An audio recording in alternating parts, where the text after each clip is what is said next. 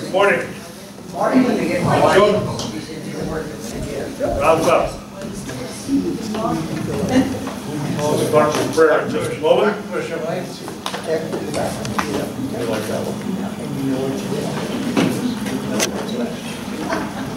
Welcome once again to our study of the parables of Jesus.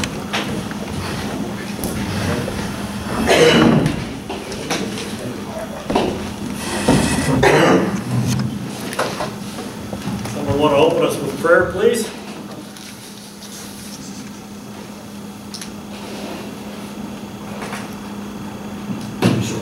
Go ahead. Yes, ma'am.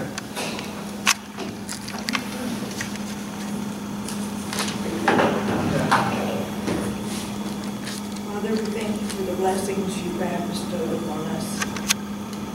Thank you for bringing us together today. Ask Father Frank to give him the words and the wisdom to teach us more than we know. And Lord, open our hearts and our minds to really hear what you are saying. Lord, show us the ways that you want us to go. In Jesus' name, amen. Amen. Thank you. You may remember that when we were here last week, we discussed the parable of the talents, or the parable of the minas. And that parable is set forth in Matthew chapter 25, verses 14 through 30. And there's a parallel set forth in Luke chapter 19, verses 12 through 27. And we discussed a few of the differences between those two versions. And Luke includes some additional information that's not set forth in Matthew about the citizens of the kingdom that had petitioned that they did not want this particular person ruling over them. And I made reference to that apparently being referring to an actual historical event. And I reached for my book in my briefcase, and lo and behold, I brought the wrong book, which had set forth the details of that event. I got that reference from Barclay's Daily Bible Study Series, which is well recognized and very popular. But this week I brought the right book, and so with the correct information, I'll set that forth to complete our study of the parable of the tenants. This is unique among the parables of Jesus because it is the only one whose story is in part based on an actual historical event. It tells about a king who went away to receive a kingdom and whose subjects did their best to stop him receiving it. When Herod the Great died in 4 BC, he left his kingdom divided between Herod Antipas, Herod Philip, and Archelaus. That division had to be ratified by the Romans, who were the overlords of Palestine, before it became effective. Archelaus, to whom Judea had been left, went to Rome to persuade Augustus to allow him to enter into his inheritance, whereupon the Jews sent an embassy of 50 men to Rome to inform Augustus that they did not wish to have him as king. In point of fact, Augustus confirmed him in his inheritance, though without the actual title of king. Anyone in Judea, on hearing the parable, would immediately remember the historical circumstances on which it was based. So that's the historical event to which Barclay believes that the gospel that Luke was referring to, and that sounds pretty persuasive. So I wanted to complete that portion of our study from last week. With that, tying up that detail then, are there any questions on the parable of the talents or the parable of the mina, lingering from our discussion last week? All right, thank you. Then we'll move right along to the parable and of the sheep and the goats. And we read that parable, I recall, when we were here from Matthew chapter 25, verses 31 through 46. And but I think we need to read that again.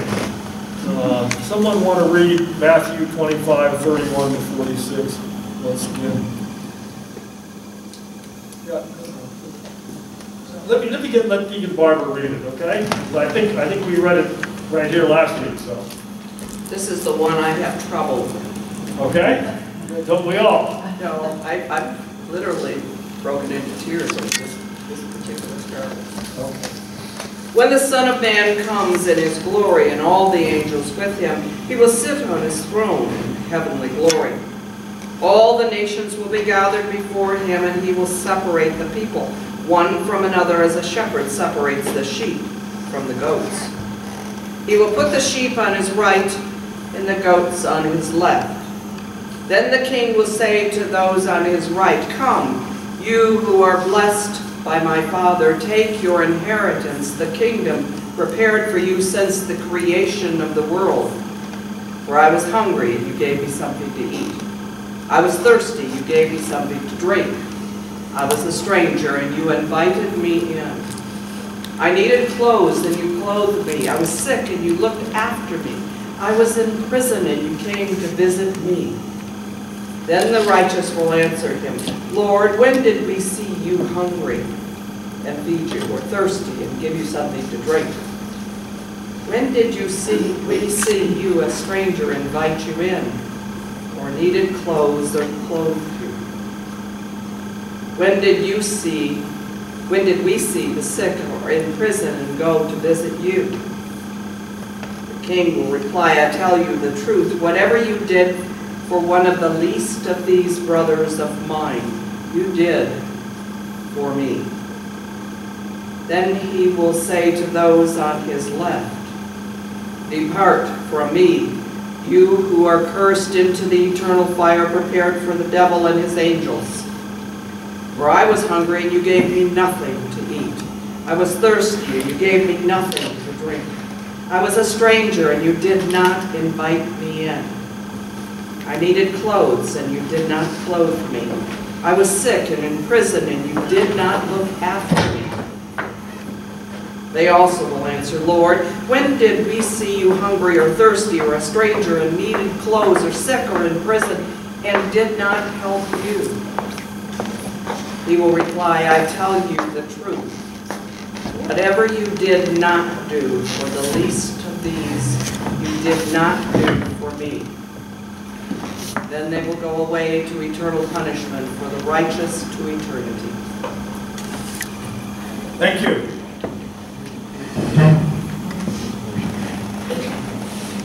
Scary. It is scary. A thought that I had when I read this parable, and again, I'm working from the analytical outline sheet that I handed out at the beginning to consider first the possible allegorical interpretations for this parable. And I looked at it and I thought, I know everybody calls this a parable. It's always been called a parable. But the only part of it that's a parable is verse 33 and 34. "And he will place the sheep on his right and the goats on the left." Then the kid, well, I'm sorry, 32b and 33. "He will separate people from one another as a shepherd separates the sheep from the goats. And he will place the sheep on his right and the goats on the left." That's the only parable part of it. The rest of it is a word picture of what the judgment, the place of judgment will be like in that throne room. The Son of Man in his glory, all the angels with him, sitting on his throne. Before him will be gathered all the nations.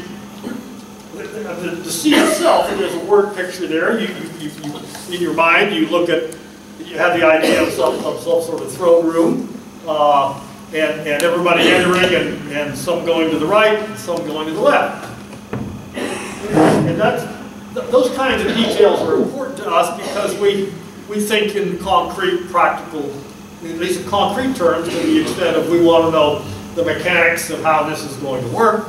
And of course, dimensions of time and space may not have, but probably don't mean a thing in terms of what's going to happen at that point. But the only part that's really a parable about which there's any allegorical stuff is the I keep getting into the metaphor, or is it a simile? I often get them confused. That he will separate people one from another as a shepherd separates the sheep from the goat. And he will place the sheep on his right and the goats on the left. Now I don't know that the inclusion of that verse and a half really adds anything to that, unless there's some distinction between sheep and goats that perhaps the more agrarian or agricultural among you might be aware of. Do you have any 4-H graduates here that understand the difference between sheep and goats? How about cattle? How about cattle? Well, having no first-hand information, I'll make reference to my my internet search. And indeed, if you Google search differences of sheep and goats, you get a worksheet. And there are lots of differences. The first difference is to how the sheep and the goats look. The goat's more slender of the two, while the sheep is tubbier. A sheep gives us wool, the goat does not. In the West, sheep meat is eaten, whereas in the Middle East and the Indian subcontinent, a goat is eaten. None of these differences seem to plug into the parable in any way. Milk and cheese. Milk and cheese. Well, yeah, yes. Goats. A goat's tail, for the most part, stands up, while a sheep's tail hangs down. Wow. Yeah, their eating habits are distinct. A goat is a typical browser, feeding on leaves, shrubs, twigs, and vines. The sheep, on the other hand, loves to graze on the grass and clover. And then I come up to, go ahead, Mark. I guess somewhere along the line I heard that it had more to do with interbreeding and keeping them separated, or adulterating, spoiling. I don't know any other things. Goats and sheep will interbreed. Hearing of goats and sheep interbreeding. Well, they may. I don't know that we go there.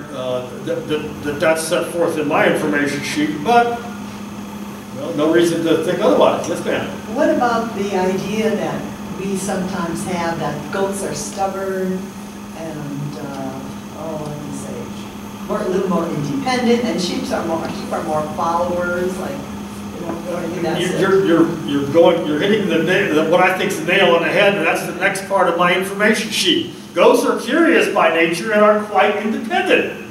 A sheep, on the other hand, prefers to stay put in its flock. Okay? Goats are wanderers, independent rangers. Sheep stay put in the flock. Now that seems to fit. Okay? That's what we have here. There are some differences in the construction of their upper lips and their horns, as to which is dominant. A goat has hair, a sheep has fleece. Wild goats are found in abundance, but sheep are entirely domesticated. That made me think, well, we have, as a game animal in this state, Rocky Mountain bighorn sheep. But I don't know if that's really a sheep or a goat. In any event, and that may be the exception that proves the rule. Sheep are entirely domesticated, suggesting they have a greater symbiotic relationship with humankind.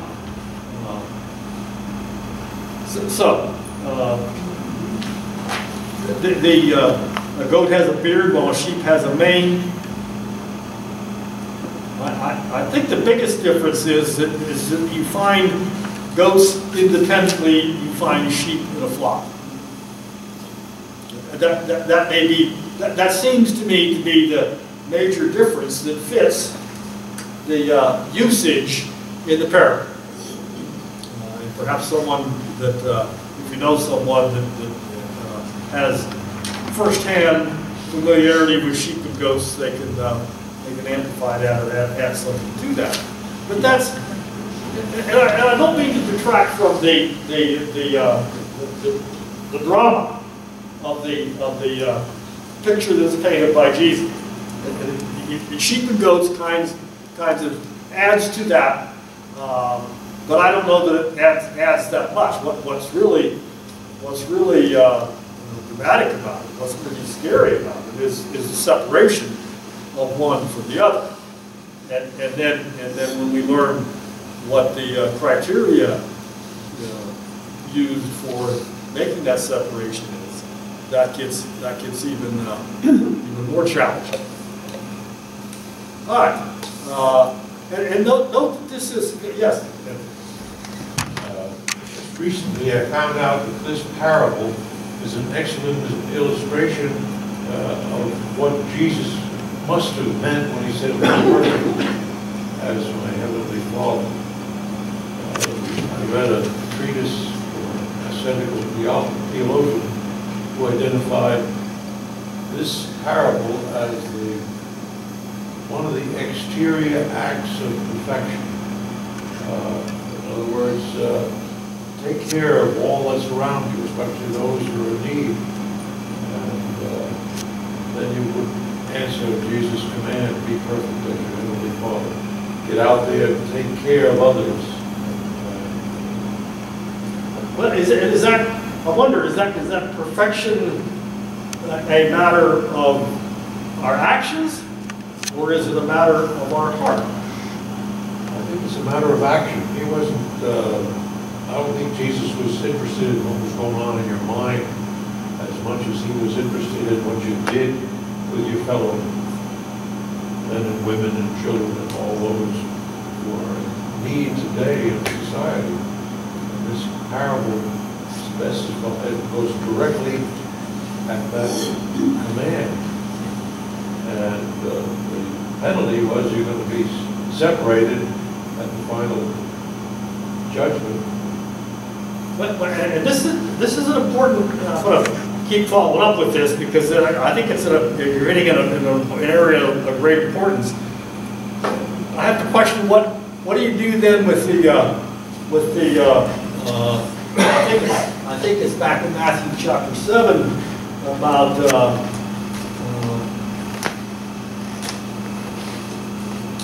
on that day many will say to me, Lord, Lord, did we not prophesy in your name and cast out demons in your name and do many mighty works in your name? And then I will declare to them, I never knew you.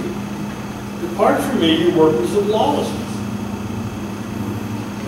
And I don't want to reduce this to the works versus faith debate, which has been going on for centuries and centuries, of course. But out of our hearts proceed the motivation to do the things that evidence the status of our heart and the fullness of our faith. Okay, and of course, without what I hear from this parable of the sheep and the goats is without ministering to our brothers and sisters, it doesn't look like our heart's in very good shape. Okay, but where? I mean, how do you motivate people to do those sorts of things, to minister to their brothers and sisters, other than through changing hearts? Because where I'm going with that, let me take it a step further. It seems that the perfection that is being sought is the perfection of our love. And there's I think it's in James that talks about perfect love cast out fear. I think a lot of the reason we're reluctant to do some of the things in ministry that are described in this parable is because of our fear. Fear of people that are different, fear of somehow risk to ourselves, fear of having to change, different kinds of fear. And the perfect love that we get through the new heart and the new spirit that is promised is what casts out that fear. And we're going to get to the same end, I think, Anthony, but I'm going at it a little different way. Are you comfortable with that? No, I'm not comfortable because I think the emphasis, if you interiorize love, I think you defeated the whole purpose of Jesus' command, love one another. And the best thing that I found was that love is the gift of self, doing something, being there, and being with others there. Not something interior to your mind, because that doesn't get you anywhere. Well, then what is it that changes a person from a self-focused, self-centered, self-concerned person to a person who is other-concerned? By doing something, getting out there and hustling. What motivates the person to make those changes, to do those things? That's the mystery of grace. I can't explain that. It comes as a gift from Almighty God. I can pray for a change of heart, I can do all kinds of other things interiorly, but if I don't manifest that with the people I meet and I can see, feel, and touch, I'm a phony. What I'm trying to find out, what I'm trying to learn is how are you uncomfortable with the idea that change of heart is what God's grace is all about? Yeah, I agree with that. You're okay with that? But if I have somebody that needs something, and I go to him and I say, I feel all kinds of feelings toward that person, and I keep my hands in my pocket and I walk away, I haven't done anything good. And love is an active verb as far as I'm concerned. No question about that. Okay. And this parable certainly makes that More clear. abundantly clear. Loudly clear. Okay. Yes, you can mark. I always saw it as accountability. You know, I mean, it's a reminder that we're accountable to each other. And to love is an action word for me. As long as you don't say we're accountable to the government. I'm okay. No. Accountable to God. You know, when did I see you? You know, that the action was already in place. You did this. And you hear Jesus coming back and saying, the person saying, well, when did I see you? When did I see you? I didn't do this. And see, that's an important point. In the picture that's painted in this parable, the people that are doing the ministry aren't doing it for the brownie point. That's right. They're not conscious that they're going to be accountable for it. Okay, that's why I'm more comfortable with the idea that this is what's proceeding from the heart. Okay? They're doing it because they have a changed heart that's full of the love of God to the point of overflowing. Okay. It's almost like a parent who says to a child, oh, that was wonderful. What? I mean, the teaching of the parent to a child is so wonderful when you see it, the child react to action. Absolutely. And so as a parent, for God, the parent is saying to the people, you did beautiful. When you did this, you fed, you clothed, you took care of brothers and sisters. And the person going, wait, what did I do? And it becomes commonplace for that person. It becomes a matter of habit. It's Just from not reaction. a habit, it comes from God as a gift. It returns to God as a gift. Similarly, the people that failed to minister to others, for whatever reason, didn't see the need. Or certainly didn't see it as being Jesus, as being a brother or sister to Jesus, for whatever reason. But it's clear, this is when the Son of Man comes. And I think this was one of our early on lessons or questions. Does anybody have any issue or any quarrel with the fact that he's coming again? That he's going to come again. We don't know when, but he will come. Be ready. That's right. When, not if. Plenty of studies we've done, plenty of parables we've looked at that talk about it's going to be a time when we least expect it. Now, who are the brothers and sisters that are referred to in verse 40? The king will answer them, truly I say to you, as you did it to one of the least of these, my brothers, you did it to me.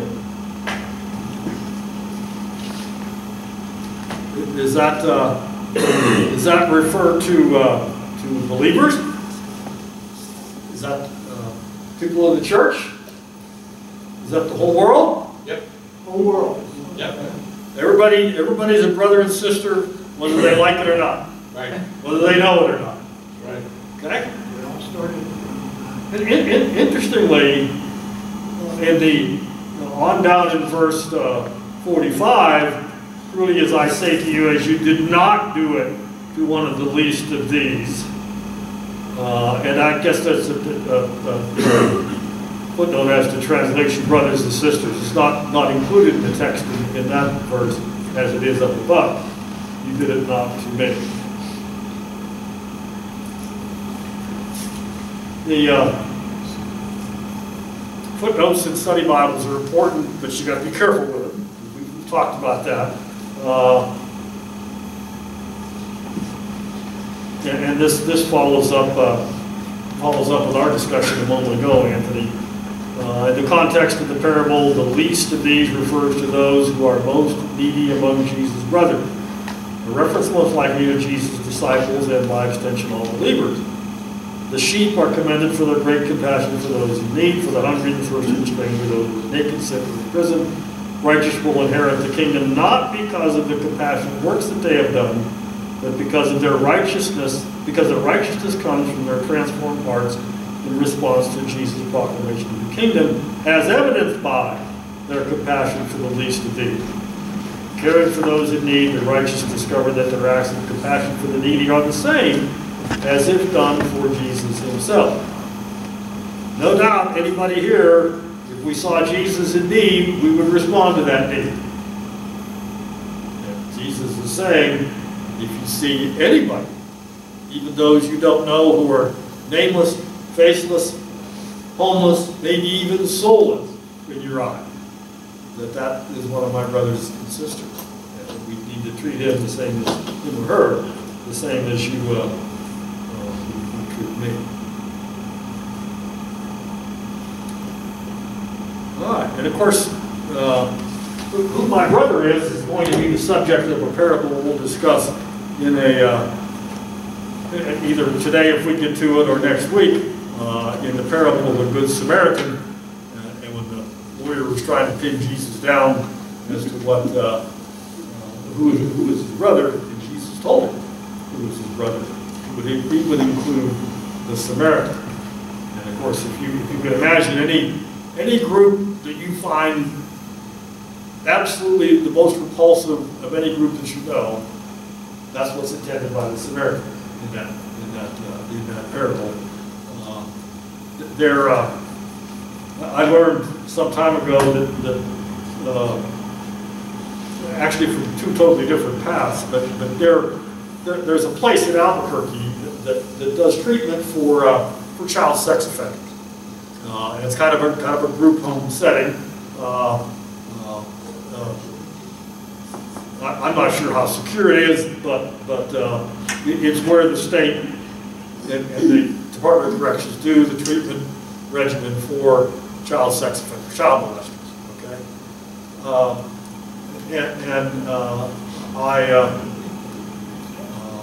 by a totally different path, I learned that this particular Christian group, it's not a cult, it's a Christian group.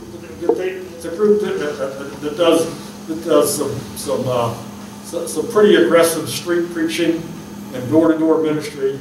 They're the ones that will be in the Christmas parade with a loudspeaker, shouting out how you need to be saved, how judgment is coming, and it's almost as loud as the guys going down the street in their lowriders with the bass speakers that are as big as a garage door. Okay. But those people, that church does ministry to the folks at the treatment center, the child molesters. Because they're included in the least of these. As abhorrent as the idea of child molesters is to most of them. And I can't think of a group that we would abhor more. You can still do hate speech for child molesters, and nobody will raise an eyebrow. Okay? Even in our culture. But there are folks that minister to those people, and they're alone. It's tough stuff, scary stuff, and challenging, very challenging material for us. Okay. Questions, comments so far? It's not easy. I mean, you probably can't envision yourself sitting down and having a cup of coffee with someone who's a convicted child molester. But Jesus went up on the cross for that person's sin as a good for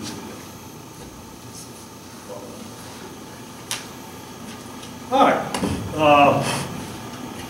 All nations are included.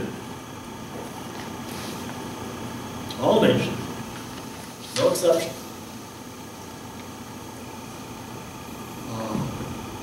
Hard to include ISIS in that. Sure it is. Sure it is. And you know, how can you turn the other cheek when somebody's coming at you with a scimitar or a machete? Or he's drawing his AK-47? You know, I'm sorry, Lord, but I believe that the Scripture supports the right of self-defense, the defense of my family. And so, you know, I believe that it's okay to shoot back. But I also believe that there are times when we're going to be called to turn the other cheek. Those aren't mutually exclusive responses. They are led by the Spirit.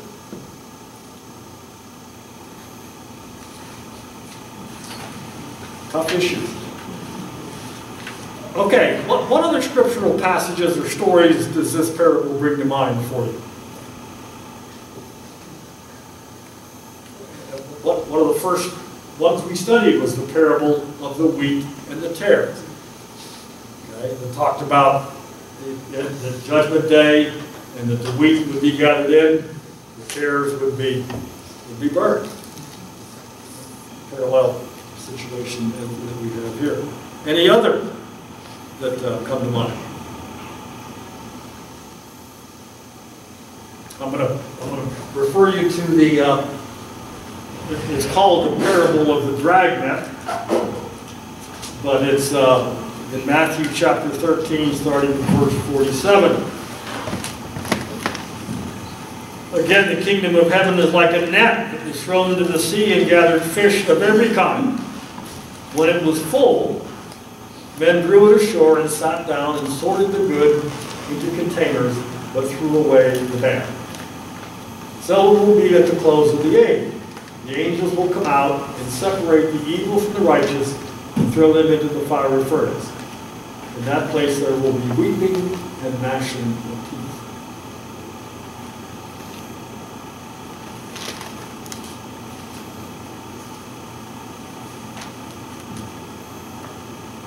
Anybody have any question about the fact that there is a place where there will be weeping and gnashing of teeth?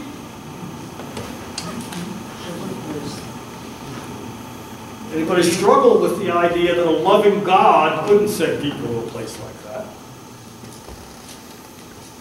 That's a common question for people that don't know the gospel. How can a loving God condemn somebody to hell? Have you asked that question of yourself? Well, as far as I'm thinking, when people are living, they have a choice. In other words, God doesn't make you want to be a Christian or to love Him. And so it was their choice on this earth. And if they chose not to follow Him, He is the one that makes the decision. That's where C.S. Lewis is with. You see, there isn't anybody in hell that didn't make the choice to go there. When we choose to reject the gospel, the scripture seems to be pretty clear on what the consequences of that choice are. Now I have members that are members of my family that are very close to me that have rejected the gospel, and it terrifies me. But as much as I love those people, I can't change what Scripture said. Barbara, you're struggling with it. No, I'm not. It brings back a particular client of mine, and it goes back 20 years. And I would learn later that the client had been so badly abused in her home as a child. But in the end, I was the one who witnessed the abuse to her own children and found another place for them. And I mean, it's a long story. And the only reason it popped up is that 2 days ago she popped up on my Facebook, which was very interesting. I haven't responded, but she found me. And she had gone through such abuse as a child, even being sold by her father. And you look at some of the stuff she did, and I just can't imagine her being banned to hell when it was perpetrated upon her. You know what I'm saying? There's always a circumstance that bothers you the most. Although she was baptized in the parish that I served, she was baptized, and so that I don't know where she is. I don't know the circumstances. It's 2,000 miles away to check her. And I can't help but think that you run into that same judgment, not as a priest, but as a judge. Yes, all of the above. And I'm thinking, to bring this home a little closer, of the victims of abuse by the clergy and by the church. Of young people that had an otherwise healthy relationship with the Lord. And what that did to their lives, and perhaps the generational impact of it. But you know, those people have difficulty even driving. Some of those people may very well have difficulty even driving past a church building, let alone going into a church building.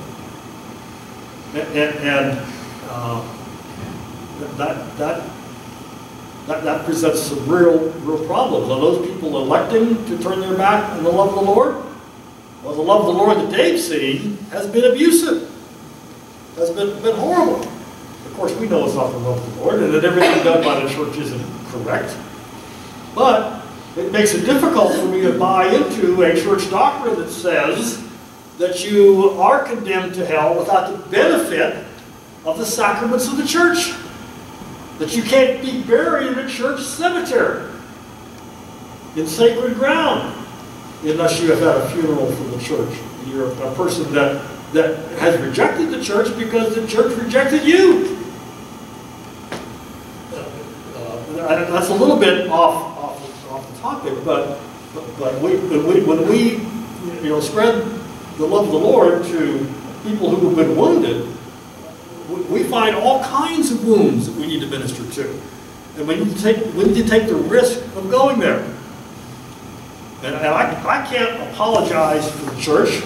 I can't justify the mistakes of the church, the abuses of the church. All I can say is that the church is made up of imperfect people just like you and me.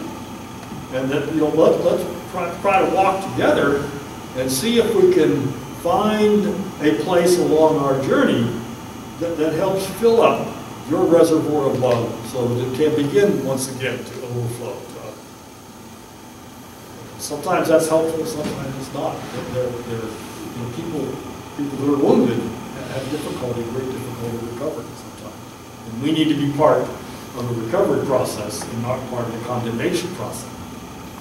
And that's really what the people that are ministering to the child sex offenders are really trying to do.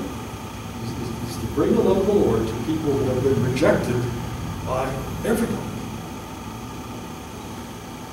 And we may very well be standing on part of all nations, the sheep and the goats, and one image that comes to mind is that we'll talk about it in one of the other parables, is we're not standing in line there, we're standing side by side. So there's not a first and a last. We're all standing side by side. And pray that we're holding hands with our brother or sister before him. I think that will be expected of them, no matter who that he or she might be. And hopefully we will forgive them. Not necessarily trusted them again. Forgive them. Questions? Yes, sir. Isn't that why we have in the Bible that He will judge us? He will take some of those things in consideration. Did you take things into consideration when you were a judge? Absolutely. I think I made a wisecrack that when people wanted mercy when I was wearing a black robe, I tell them to come to church on Sunday, and then we talk about mercy then, but today we're talking about justice. And there is a different,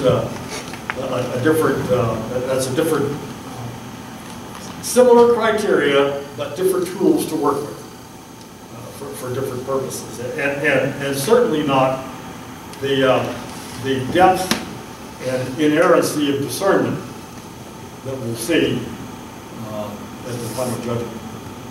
Yeah, you do the best with what you can, and move on from there.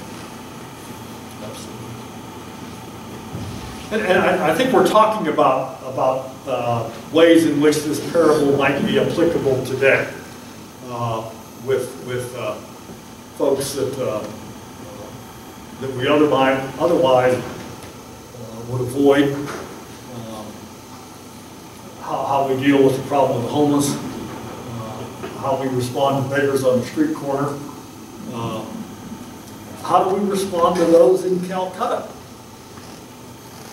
Despite how this is worded, we're not all called, gifted, or equipped to be a Mother Teresa. Okay, but we are called to bloom where we are planted, as the saying goes, and not resist blooming. There's much more going on with border ministry in the church, and I'm thankful for that. And I know this church community is very supportive of that as well. And let's hope that it will continue to stay halfway safe to do border ministry.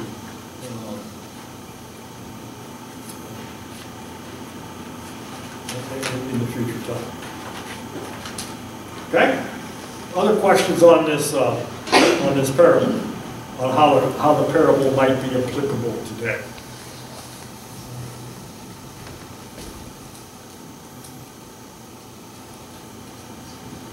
Is anybody in here comfortable with this parable?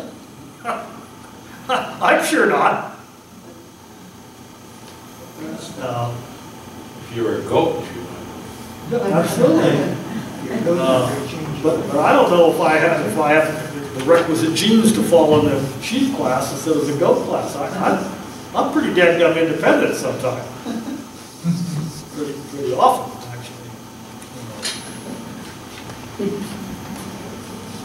And so what about the impact of the parable on you? Sir? Are we qualified to say who's a sheep and who's a goat? I'll tell you a story.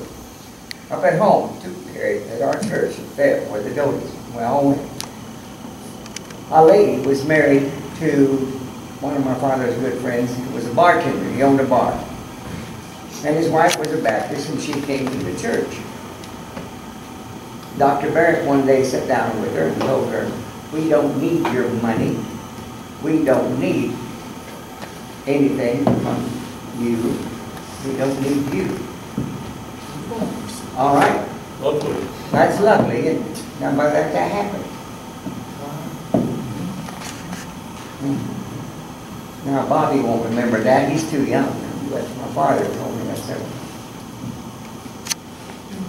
times. And see, that, unfortunately, that is one of the risks if we buy into that model of the church, that the church is supposed to be a place where when you become a member, you're expected to meet certain standards of behavior. Because if you don't meet those standards of behavior, then you're not a proper witness for the gospel. It doesn't reflect your changed heart. Okay. And so what you do with people that don't model that behavior, or as our prayer book says, are leading a notoriously sinful life, then those people are out of fellowship. They're out of the church. They're refused communion till they go straight. Yes, sir. Jesus said he came for sinners. Absolutely. And see, that's the other model of the church, is that the church is a place where all who are welcome. All are welcome. Radical inclusion. Okay? We've heard a lot about radical inclusion over the past several years in the church, and it's caused a lot of difficulty for a lot of people with the idea of radical inclusion. You know, my concern is that about that. The gospel is clear about radical inclusion, but the other part of that is that there isn't anybody that ever met Jesus that wasn't changed. He talked about you must be born again, and that's the other side of that equation. That's radical transformation. Radical inclusion, yes. Radical inclusion. You can't say that there's not radical inclusion with it. I can't bring to the foot of the cross all of me, but say, okay, change any part of me but this. Any part of me except this. There's the old story, I think wasn't it, I'm trying to think of who the mystical character was that, with the, it wasn't Ulysses. Was it with his sword, and when he was dipped in the waters of baptism, he kept his sword hand out because he didn't want to, basically because he wanted to continue to be able to use that in his war. It wasn't Ulysses, I'm trying to think of who it was. And Achilles was healed. Okay, when Achilles went into the waters, he was held by his heel, and that's where the wound came. And warriors, when they were later baptized, would keep their sword hand out. The story used to be that when Episcopalians went down to the waters of baptism, they would hold their wallet out in their hand. Okay? And unfortunately, now we're to the point where when people want to go down to the waters of baptism, they want to hold their genitals out. Because they're saying that the gospel has nothing to say to me about sexuality. That any sexuality is okay. You know, it's a lot easier to hold your wallet out than it is to hold your genitals out, okay? I just don't think we can go to the foot of the cross and say, Lord, you can change me any way you want. Just don't change my sexuality. And let's not point at just the gay and lesbian crowd, okay? This is a much bigger question than that. This is a question of what radical transformation means, what it means to come to the foot of the cross. Jesus told the rich young ruler that he had to sell all his stuff. Okay, and what is riches? What's most important to you that you don't want to change? Is it the riches? Is it your sexuality? Is it your pocketbook? Is it your sword hand? You know, take your choice of what it is. You can't hold back anything when you go to the foot of the cross. So yes, radical inclusion. Everybody is welcome. All are welcome at the church. Okay? But when we start telling people you have to change, or the God will change your heart, but there's certain things you'll leave alone, because it's okay, then I think we're treading on dangerous ground. That's where I am. Others may obviously disagree with that. We're talking about that in different terms, but I think that's part of what radical transformation is about. All right. Other impact of the parable. Maybe we're a little beyond the impact of that parable. Let me get off on things with where we are in the church. Okay, questions? Everybody comfortable? I hope you're not too comfortable, because this is tough stuff. No, I think this was a good parable. I would applaud Jesus for having said this one. He'll be glad to hear that. Yeah. Does a good job. Yeah.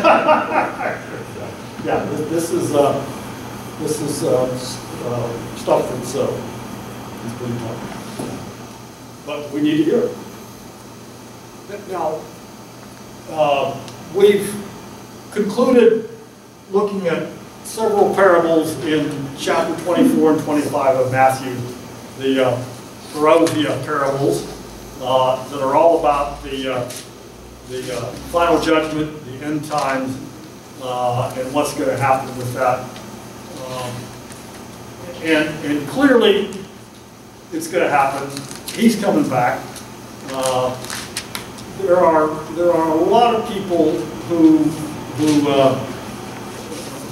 spend a lot of time studying and trying to discern the when and the how of that second coming will be. I'm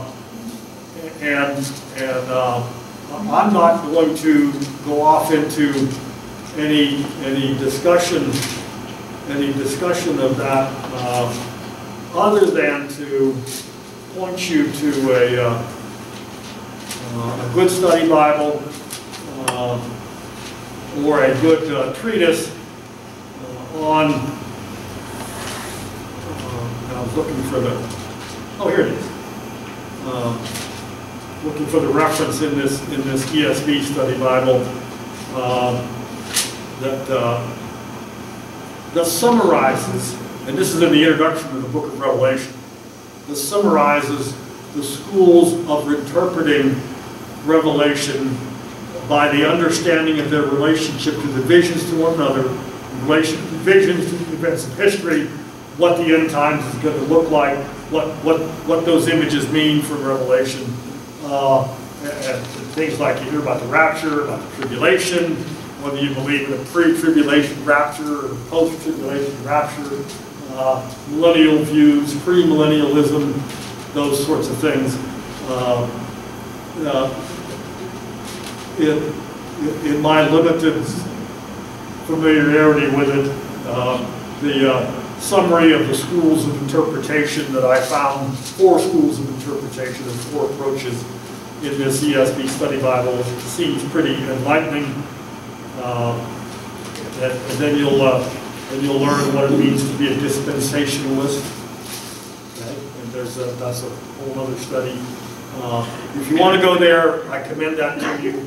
I'm not going to go there in this study because it's beyond the scope of what we're doing with parables. And so I commend that to you. I'm not that well schooled on it myself that I can give you a quick and dirty summary that'll make any sense.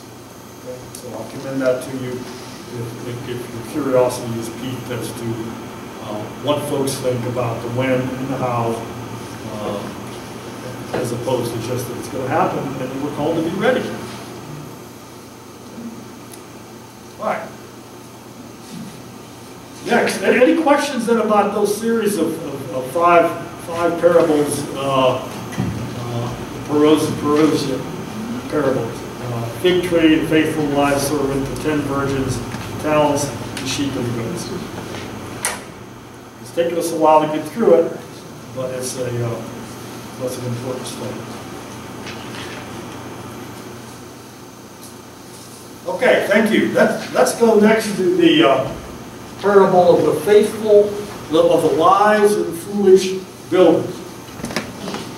This is in Matthew chapter 7,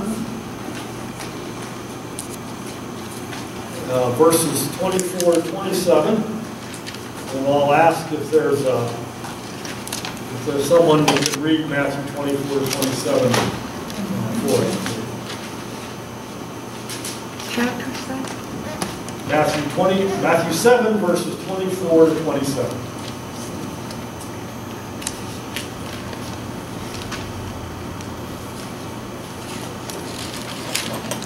Go ahead, Donnie, please. John, you turn this way. Oh, read like this. Thank you. Yes, ma'am. Otherwise, it would be just sound to go up there. Everyone who hears the words of mine and does them will be like a wise man who built his house on the rock. And the rain fell, and the floods came, and the winds blew, and beat on the house. But it did not fall, because it had been founded on the rock. And everyone who hears these words of mine and does not do them will be like a foolish man who built his house on the sand. And the rain fell, and the floods came, and the winds blew, and beat against the house, and it fell. And great was the fall of it. Thank you. Yes. There is a parallel in Luke chapter 6, verses, well, let's start with 46. Luke 6, 46. Well, Luke chapter 6, verse 47. 47 through 49.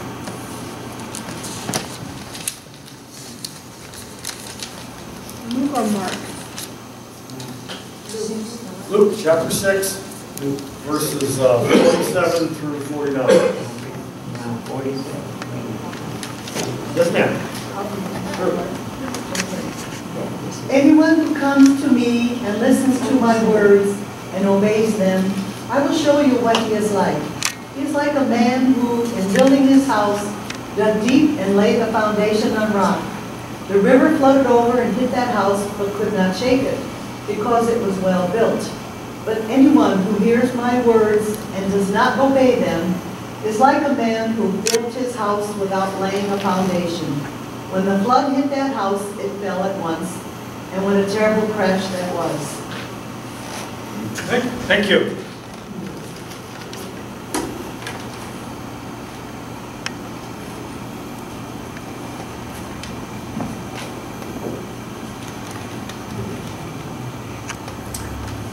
Differences between the two that you noticed? Well, this last one talks about a foundation. The other one talks about a rock. This is explicit about the foundation of this one. Build it on the ground without a foundation, right? Right. Others?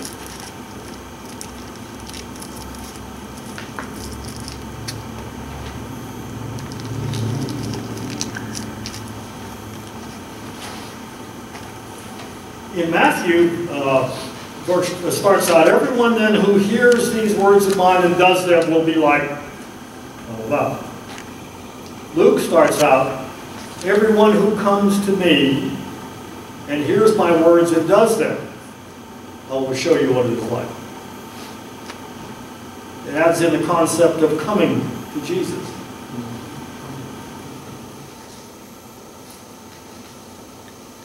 That seemed significant. Matthew, everyone then who hears these words of mine and does them will be like a wise man. And Luke, everyone who comes to me and hears my words and does them, I will show you what he is like.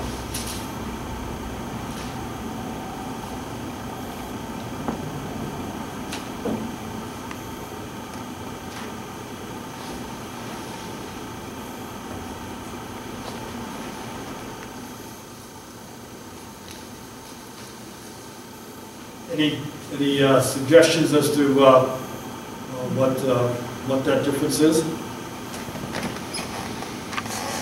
I think Jesus should have explained a little bit more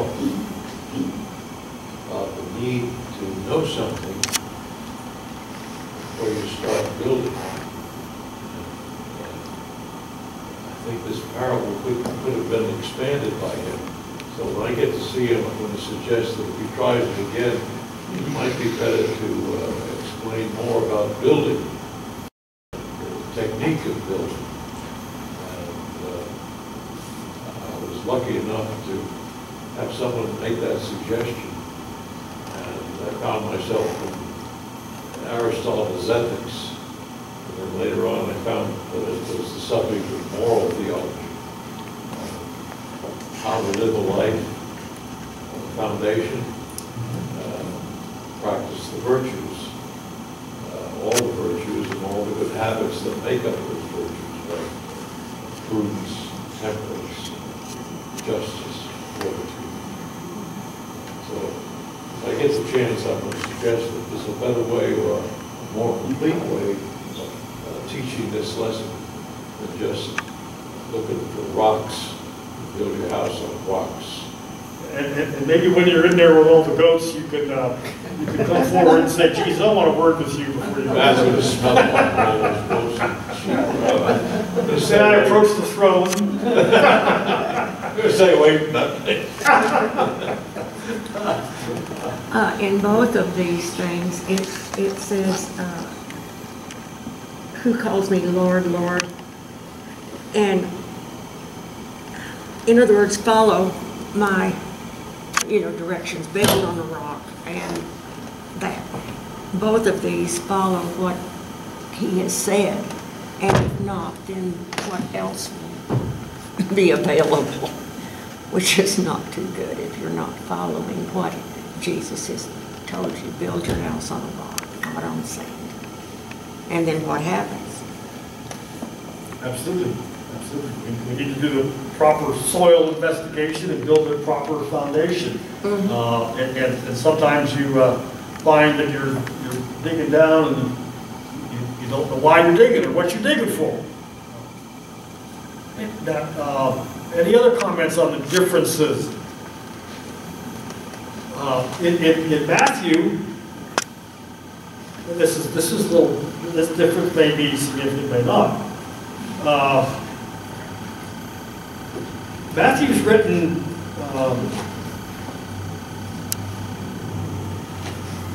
uses a future tense. Everyone then who hears these words of mine does them will be like a wise man.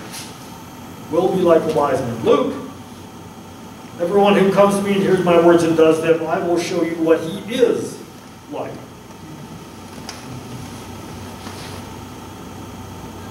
One's the future, one's the present tense.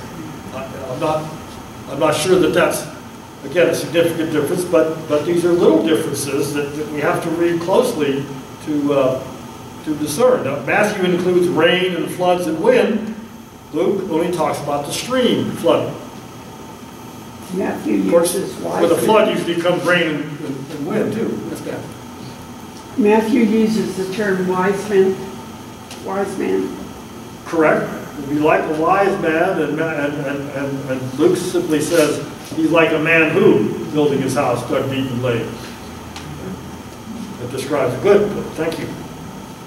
And Matthew says, what was it? Every man who hears my word. That doesn't necessarily mean that man is coming to Jesus, but it could be a casual hearer. And this one is explicit. It says, who comes to me?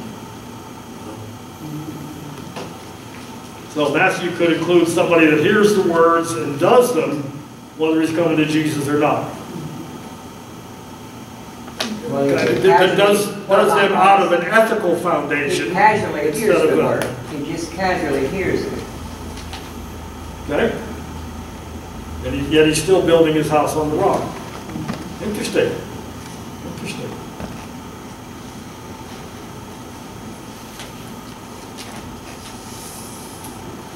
Matthew talks about where he built the house, on the rock or on the sand. And Luke talks about how he built the house, with a foundation or without. That may be a distinction that makes a difference, may not be, I'm not sure. There are distinctions that don't make differences.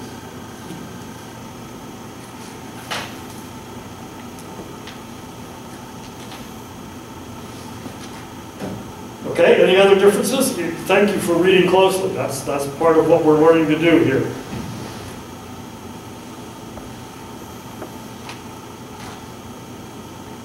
Okay, possible allegorical interpretations.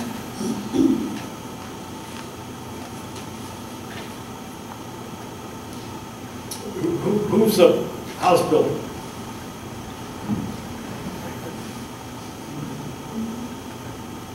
Says he, which I assume to be me. You and me. We're the people, yeah, we're That's right, we're the ones that are building our house. our own house. That's right. We're the ones that are building our house. And what is the house? It's our spiritual. What's the house represent? It's our spiritual house. A spiritual house? Okay. Other ways to describe it? What is the house? Our entire life. Our entire life. That upon which we're basing ourselves, our lives, our self-image.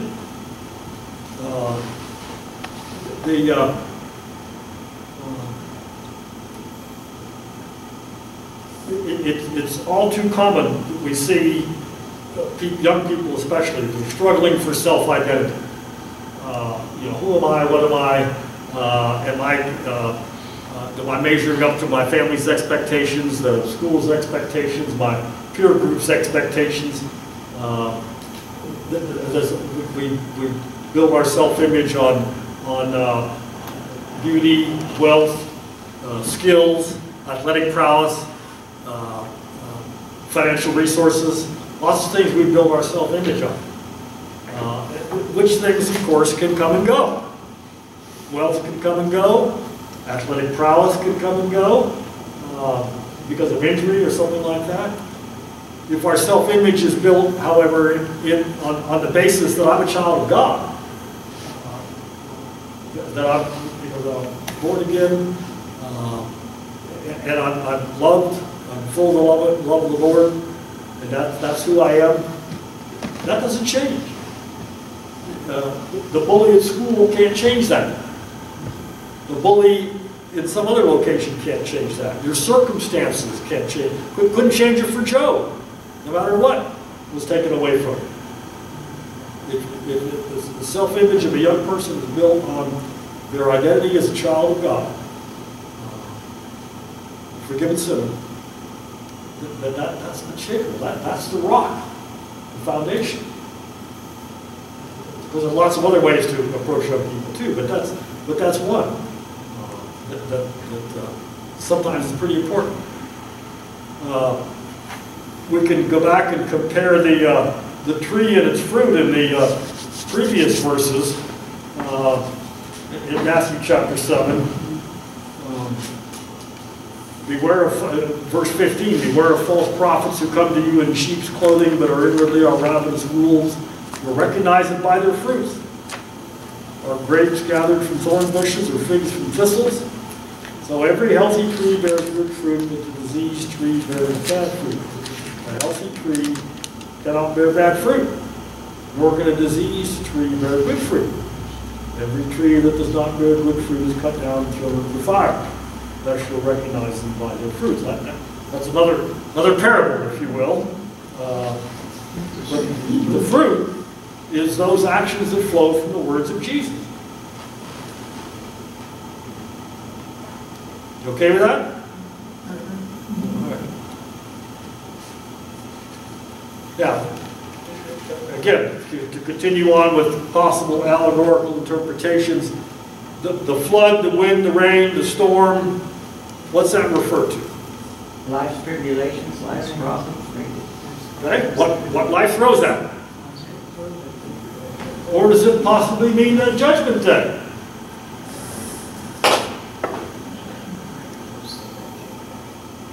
It could be both. It could be one or the other. I'm curious as to what your impression is as to the last verse. And when the house fell, great was the fall of it. What is it about the fall of the house that makes that a great fall? The foundation.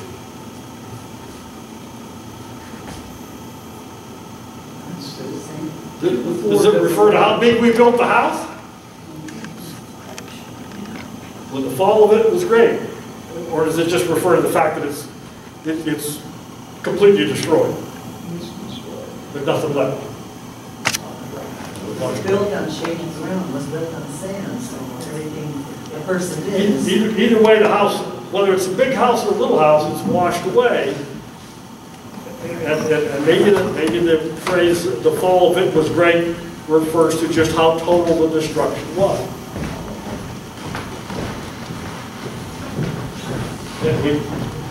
And that brings me back to my suggestion that the house we're building is what we base our lives on, our self-image.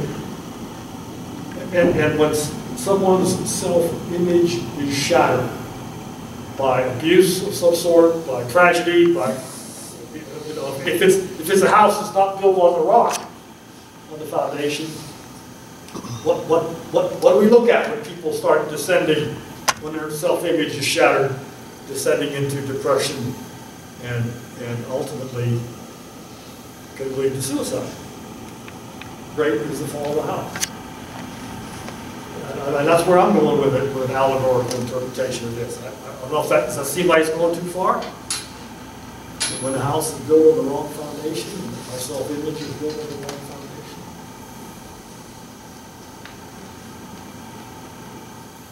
Okay? Other parts of the, or other aspects of the allegorical interpretation, the individual characters in this little 3-verse parable, the power packed.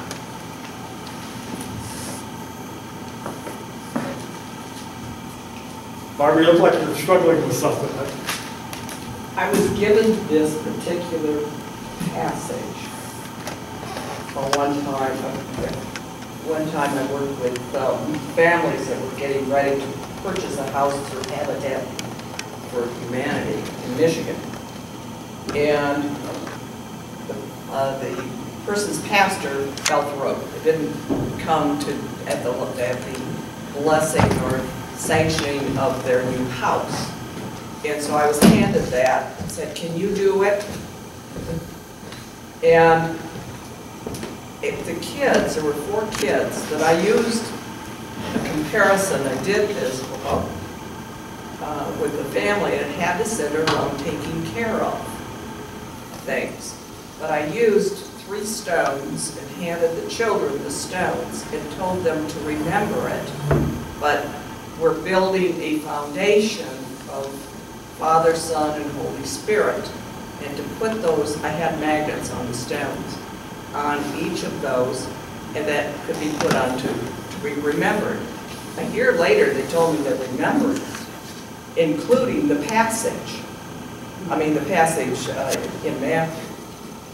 And it was wonderful because I said, "Which gospel is this?" And he said, "The one with the gospel of the 3 little pigs." And I'm thinking of that particular instance where I said, "Well, what does it mean?" He says, "You got to take care of stuff, and you got to prepare for it. You got to make it good so it doesn't fall down." And they said, "Well, that's about life." And I thought, these children got it, Yes. you know, but they remembered it not as a passage, they remembered it as a gospel of the 3 little pigs. So I couldn't, I'm sorry.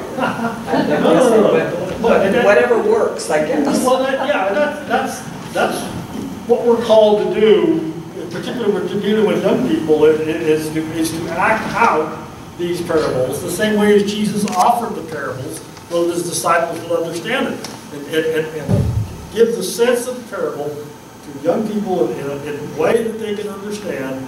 Using tangible things is a great way to do that, and perfect for the setting. I think that was inspirational. But, I think it was God-given. That's right, absolutely, absolutely. God used you for a purpose in that, and that's, and we're thankful for those moments when that happens. So, thanks for sharing that. A classic example of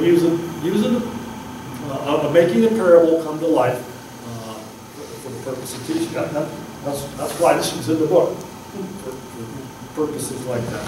Father Frank? Yes, sir. It says now, you're on page 1964 in the Bible of Luke. Okay, the footnote, 46 to 49. It's on page 9. Okay? Okay, build your house on the rock. Two examples illustrate what it means to hear and to do Jesus' words, 47, 48. Okay. And to hear, but not to do them, 49. Confession apart from obedience is worthless. Absolutely. So that's, I want to bring that up. Absolutely. Absolutely. And I think that to go back to our previous parable about the sheep and the goats for just a moment, and we didn't talk about this specifically, but it appears like all the nations that were before the throne, that were divided into the sheep and the goats, nobody there protested that they didn't realize, that they were not aware that they were called to minister to the least and the lost and those who are sick and in prison, blah, blah, blah. Nobody there protested that they hadn't heard the gospel. And we talk about the judgment coming after the gospel has been preached to the ends of the earth and fulfilled the Great Commission to go into all nations. So that's almost an assumption, if you will, that at the time of judgment that everybody there will have heard the gospel and had the opportunity to respond to it. Now, everybody knew what they were supposed to do. Some saw the need and obeyed. Some either didn't see the need or chose not to see the need, or if they saw the need, didn't do anything. And so, yes, confession without obedience. Love is an action word. Confession without obedience is only half the picture, only part of the picture. So, not as is in a few verses earlier, not everyone who says to me, Lord, Lord, will enter the kingdom of heaven, but he who does the will of my Father who is in heaven. The goats were the ones that were calling him Lord, Lord. The sheep were the ones calling him Lord, Lord, and doing the will of the Father. Yeah. Okay? Good.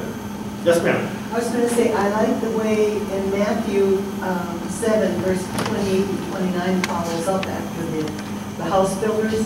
When Jesus finished saying these things, the crowd was amazed at the way he taught. He wasn't like the teachers of the law. Instead, he taught with authority. Right, right. Not just platitudes, but substance. Good. Okay, main points. We just summarized that the person who responds to the gospel with obedience will survive God's final judgment intact. The other side of that coin, the person who refuses to follow Christ in discipleship will suffer destruction on that last day. Now, is there any other passages or stories that the parable brings to mind? Deacon Barber shared with us a story that the passage brought to mind from her ministry. And of course, it brings to mind the parable of the sheep and the goats and the other parables that we referred to in there. And how might the parable be applicable today?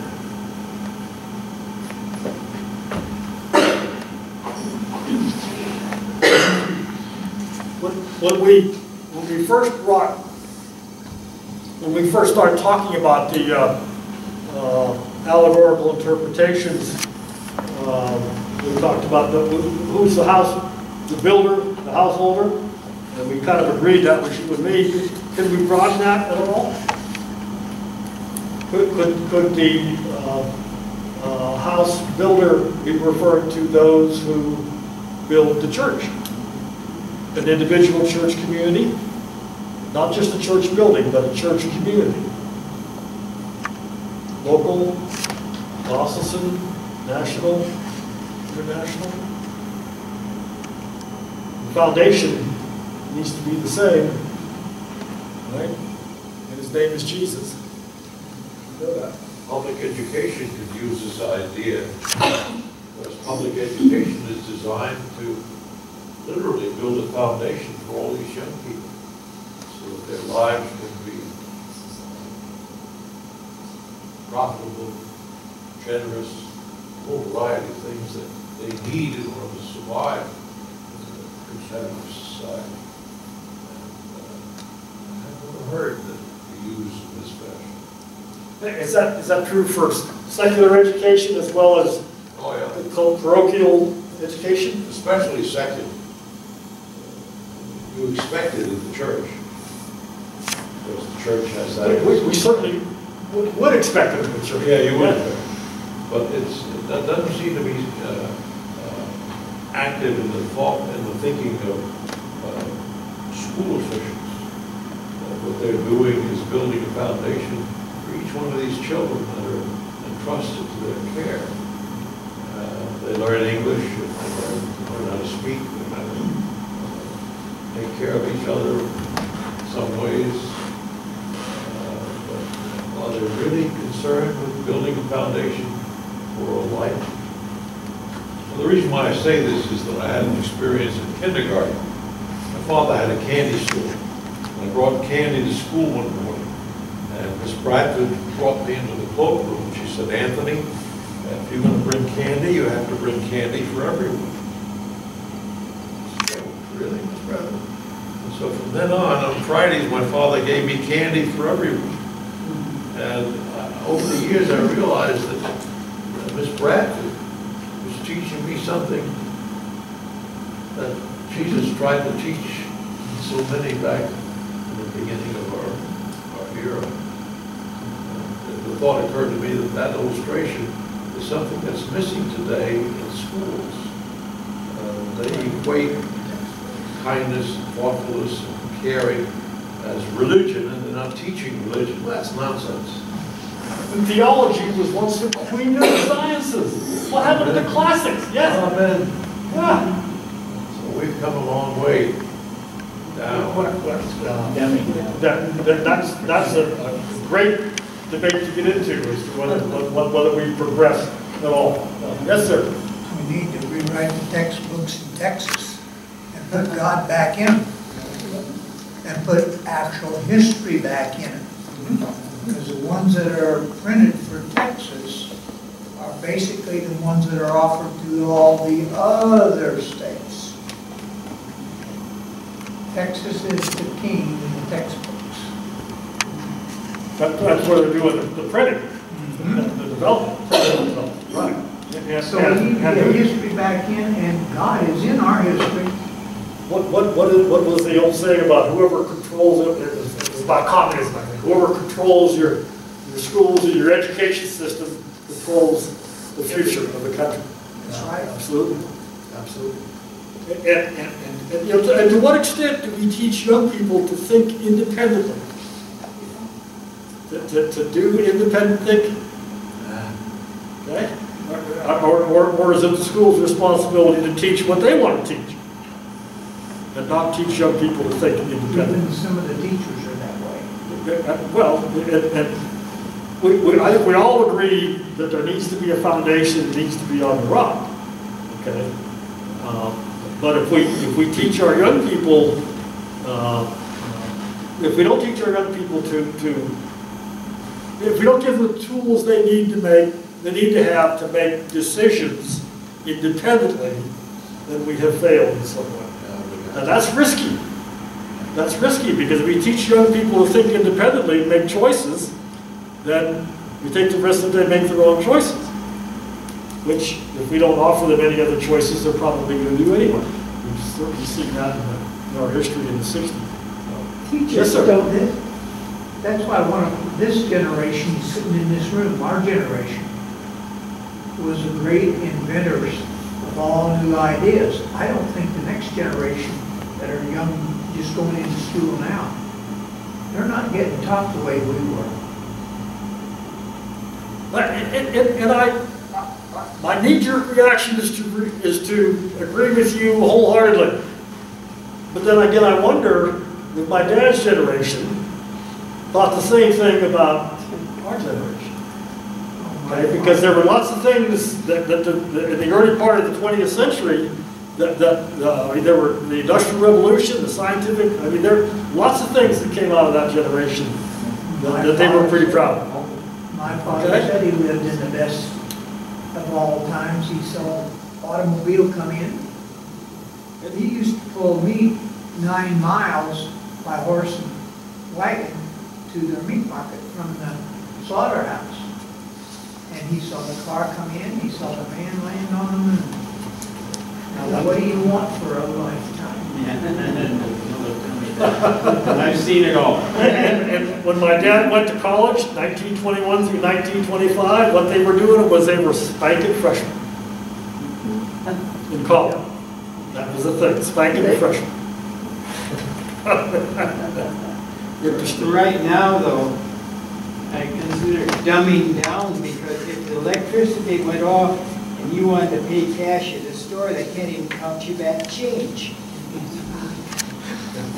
And we were taught in math, you covered it back to the people, laid it in your hand, and everything else. Now they can't even make change.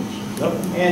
And I've done it on purpose. I've gone in and after they run it up in the computer, give them 12 or 13 cents, and it follows them up. They don't know what to do. But yet, if you handed my smartphone, they could find things on there that takes me hours to figure out. That's right. So what have we? But it doesn't impress them and stay with them. It's just What kind of monsters have we created? All right. Next week we'll start and we'll finish. We'll start with any questions that arise from our discussion this week, and then we'll go to the parable of the workers in the vineyard, Matthew chapter 20, verses 1 through 16, and then do the parable of the Good Samaritan. Workers in the vineyard, the parable of the Good Samaritan, which is in Luke chapter 10, verses 25 through 37. Luke 10, what? Chapter 10, verses 25 through 37. And Workers in the vineyard, Matthew 20, verses 1 through 16.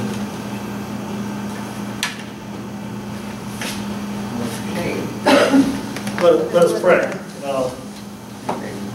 Heavenly Father, we rejoice at the richness of what you've given us in Holy Scripture. We rejoice in the richness of what you've done to make that come alive, because the Scripture all points to you. Help us to come to you, Lord. Help us to live out your call. Help us to be open to your molding and shaping, that we might realize the fullness of all you have for us in God's image. Thank you, Lord. Be with us this day and this week. In Jesus' name, amen. Amen. Thank you.